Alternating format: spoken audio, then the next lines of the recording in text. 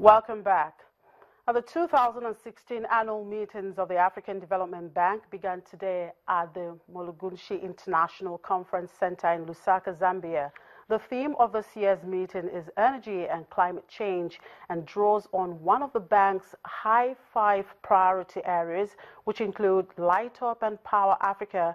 It also reflects the bank's new deal on energy and the key resolutions from the recent UN climate talks on global warming. The 2016 annual meeting's theme is aligned with two of the Sustainable Development Goals, SDG 7, which is to ensure access to affordable, reliable, sustainable, and modern energy for all, and SDG 13 to take urgent action to combat climate change and its impacts. The meetings will last till Friday, May 27. Meanwhile, the African Development Bank says Africa's economy is likely to grow 3.7% this year as resilient private consumption and investment offsets the effect of a slump in commodity prices and global headwinds. Launching its latest regional economic outlook in the Zambian capital, the AFDB also said growth could accelerate to 4.7% next year if commodity prices recovered and the global economy strengthened. Now, the Central Bank of Nigeria's Monetary Policy Committee today began its two-day meeting, the third since this year, and is expected to announce the next monetary policy direction tomorrow. Now, the meeting is holding amidst what is probably the most severe combination of shocks in the economy since the start of the century. Since the last meeting in March, where the committee raised the MPR by 100 basis points from 11% to 12%, the macroeconomy has taken a turn for the worse since the last MPC meeting. Economic indicators have gone from bad to worse. The MBS reported that April's headline inflation surged to 13.7% from 12.8% in March, with both the food and core components maintaining uptrend. As widely expected, first quarter 2016 real output growth came in significantly disappointing at a negative 0.36%, owing to 1, reduced fiscal spending, 2, falling disposable personal income, 3, lingering fuel scarcity, low credit to private sector, fall in crude oil production due to increased pipeline attacks and vandalism, and of course, Forex scarcity. Many economic analysts have continued to make their predictions of what the outcome of the meeting will be, considering the present economic fundamentals. The president, Time Economics Limited, Dr. Oho Okiti, joins me now from our Abuja studios to look at some of these issues. Good afternoon. Thank you for joining us, Dr. Okiti. Good afternoon. Thank you for inviting me. Right. Now, looking at the macroeconomic indicators, particularly the GDP, which is really negative as at April, what do you think the MPC will do, particularly in the area of the foreign exchange market? I think some measure of background is very, very important here. The last time we had a foreign exchange adjustment was sometime early last year, and since then we've had what we can call a fixed official exchange rate, even though the parallel market has moved a bit markedly and widely away from that. And I think the reason most people expect some changes is this time around is because since last week there's been some new pressure on the naira, and I think that stemmed from the fuel issue, and also some comments related that suggested that there may be some changes. So I think that's where we got the renewed pressure from. But what do I think? I think first and foremost, I think when we talk about devaluation or when we talk about exchange rate adjustment, I think it should always be within the context of a broader economic strategy.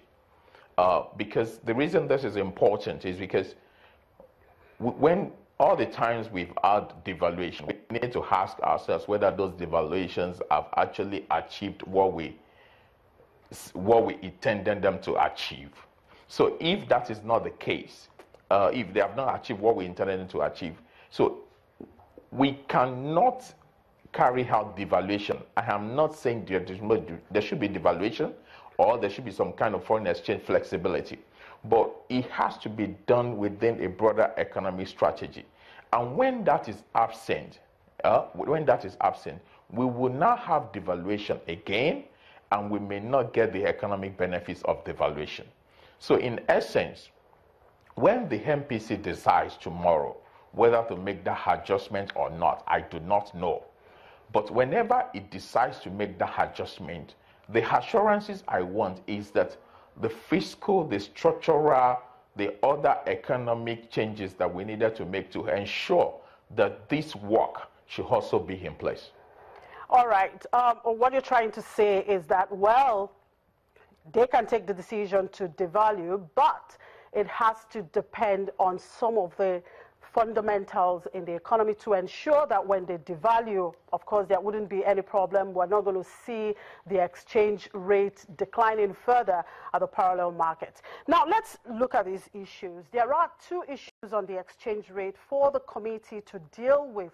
First is limiting the disparity between official and parallel market exchange rates. That is very important. And secondly, reducing the effect of the exchange rate on inflation. What kind of policy position do you think the committee should take to actually achieve these dual objectives? Okay, thank you for that question, because it's very, very central to the arguments about devaluation. The issue of devaluation in Nigeria shows that every devaluation also leads to pressure on further devaluation. That is a fact. So we should not think for a moment that if there should be devaluation tomorrow, and that is up to the monetary policy authorities to decide that. If there should be devaluation tomorrow, we should not think for a moment that the speculation or the other factors that lead to the gap between the parallel and the official will cease. It will not. It will not. What we will see again will be another round of pressure on the naira, and that may further lead to the need to further devalue in the future. So that is very clear, because that's what the history has taught us. There's never been a time, except in times of high supply of foreign exchange. Even in those times, there's never been a time where you do not have significant gap, especially during an economic crisis like this, significant gap between the official and the parallel. So if there's going to be some changes tomorrow, and considering the shocks in the economy in the last few months, there's quite a need, I say a need for some kind of flexibility. So if that adjustment happens, for those that think that the pressure on the naira will just cease because there is now, maybe naira is now officially, let's say 300, for instance, to the dollar, that the pressure will cease. No. The only thing that puts an end to the pressure is an increase in supply. So let's look at the structural issues why we do not have the supply. For instance, oil prices have been going up, but we have not been benefiting because we have shortfall in production. So that needs to be tackled very, very quickly. The second question you asked is in relation to prices. Most of the items or most of the goods that we import do not actually have what you can call viable alternatives. Viable alternatives. So there is no way at the moment that we can actually put an end to what I call imported inflation via the exchange rate. That is not going to happen anytime soon. So we'll continue to see inflation either going up or at least remain at the kind of level that we have seen it in the last few months.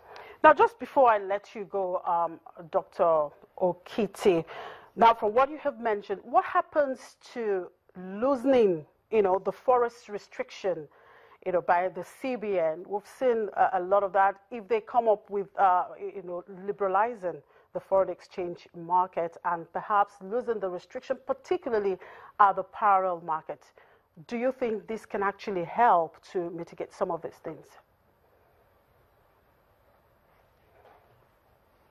I mean, when this argument is